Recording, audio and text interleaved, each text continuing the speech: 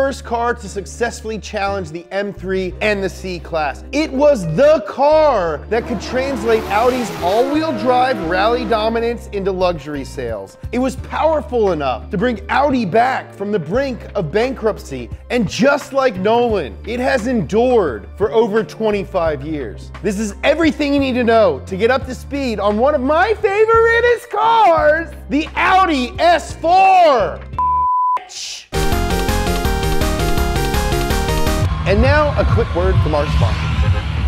This episode of Up to Speed is brought to you by Epic Games. That's right, baby! Fortnite! You already know what it is. Hit the link in the description below and start playing for free. Where we dropping, boys?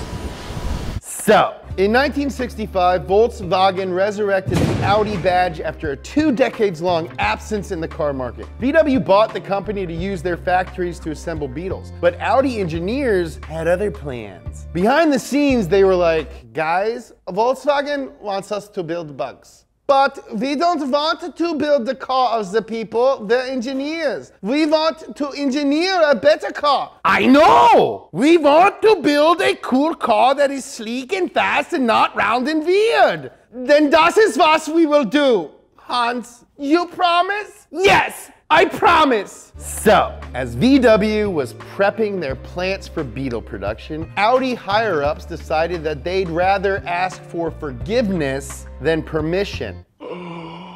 And they started building the Audi without Volkswagen's knowledge. And you want to guess what happened?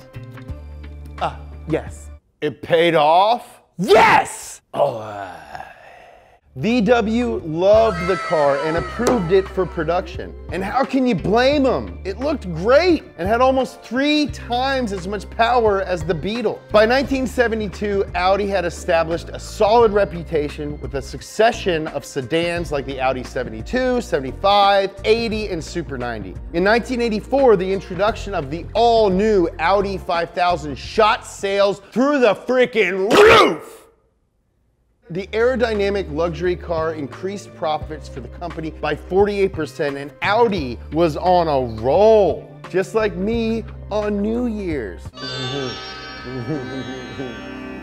But the optimism wouldn't last. Shortly after the 5000's debut, some owners started claiming that their cars had taken off at full throttle while their foot was planted on the brake. How could this be? What the heck is going on? 6 deaths and 700 accidents later, Audi was swimming in lawsuits. And the engineers didn't have any answers. They couldn't find anything wrong with the car. American news show 60 Minutes aired a damning report on the 5000, which included testimony from Audi owners who had experienced the unintended acceleration for themselves, and interviews with Audi execs. Audi announced they would install brake shift interlock devices in every 5000, which kept drivers from shifting without their foot on the brake. 60 Minutes conducted a test to see if the new feature worked, and to Audi's complete surprise, es funktioniert nicht.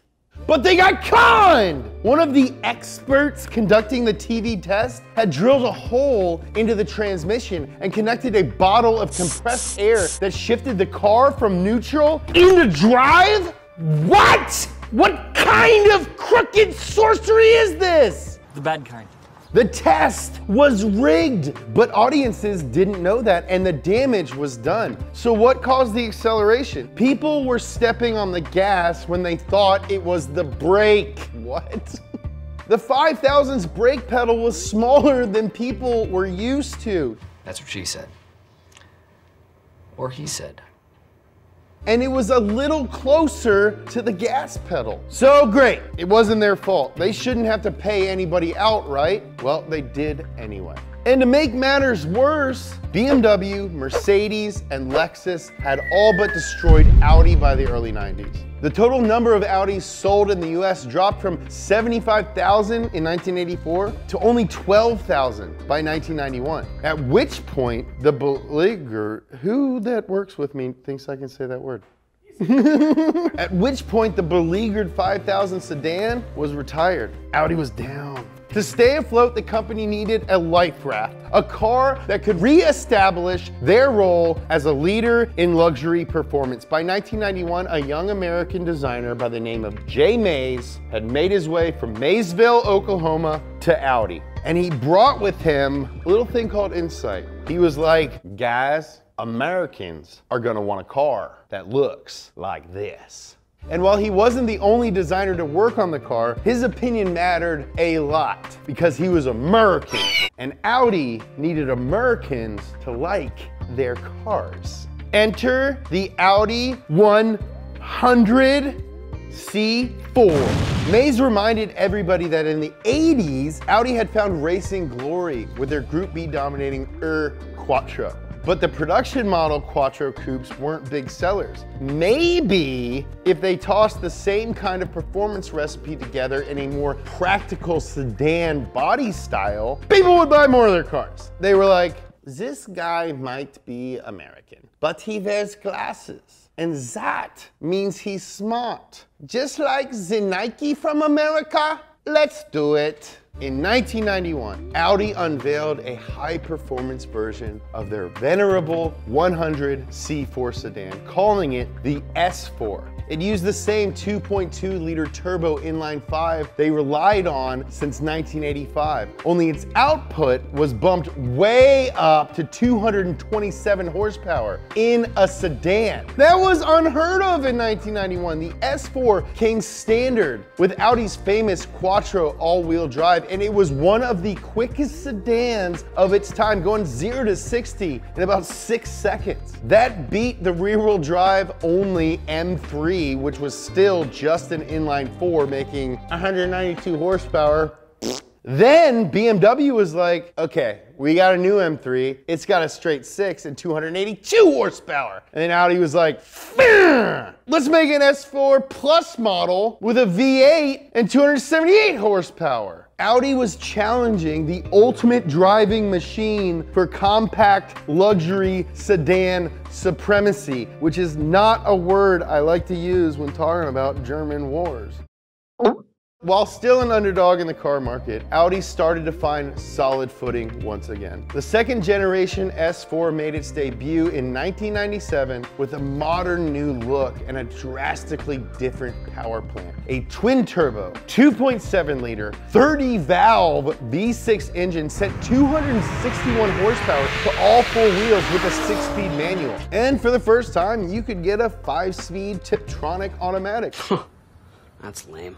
This awe-inspiring Audi you might know by another name. It's the B5 S4. The B5 S4 is, by Audi fanboy standards, the ultimate S4. Its power figures blew people away at the time. Over 250 horses in a luxury sedan. Are you nuts? All it took was a chip tune and bolt-ons to boost the power numbers out of the stratosphere. Even cooler was the B5 S4 Avant, a friggin' station wagon. In 2003, the third-gen model S4 took no prisoners and roared in the market with a smooth but tough 4.2-liter 40-valve V8, making a whopping 339 horsepower. Critics praise the snarl of the engine and the suspension that seemingly contradicts various laws of physics. The S4 was securing its place as a leader among kick-ass performance sedans. In 2005, Audi released its 4th gen S4, which was pretty much a light refresher on the previous model. If it ain't broke, don't fix it, am I right?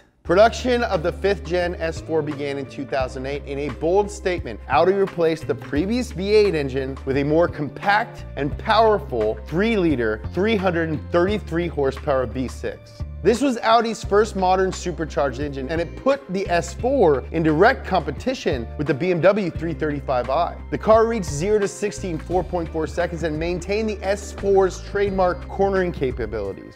The 6th and current gen S4 was officially introduced at the 2015 Frankfurt Motor Show. This single turbo luxury performance model has been described as a 354 horsepower rocket sled!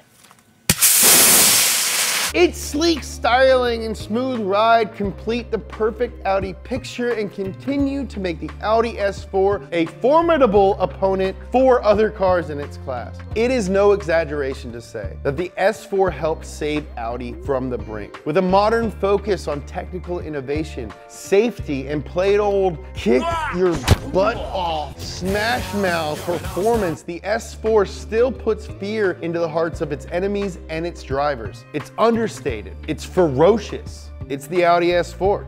Thank you to Epic Games and Fortnite for sponsoring this episode of Up to Speed. You've probably heard of Fortnite, even my mom has. It's the free-to-play battle royale sensation that's already swept the nation. It's got 100-player PvP. That means player versus player, playa. It's got buildable structures that you can blow up, and you can play with your friends in duos and squads and more. Also, you can ride on rockets and shopping carts. And did I mention it's free? Download Fortnite for free in the link in the description below. Who knows, you might see me get no-scoped at Tilted Towers. Get Fortnite today. Yo, thanks for watching Up to Speed. We make these videos for you guys. I would not have a job if you didn't watch them. How about you click the subscribe button so you don't miss anything? You like my shirt? You like my hat? You wanna buy them? Go to shop.donut.media. You like turbos? Watch this episode of Science Garage. I love you.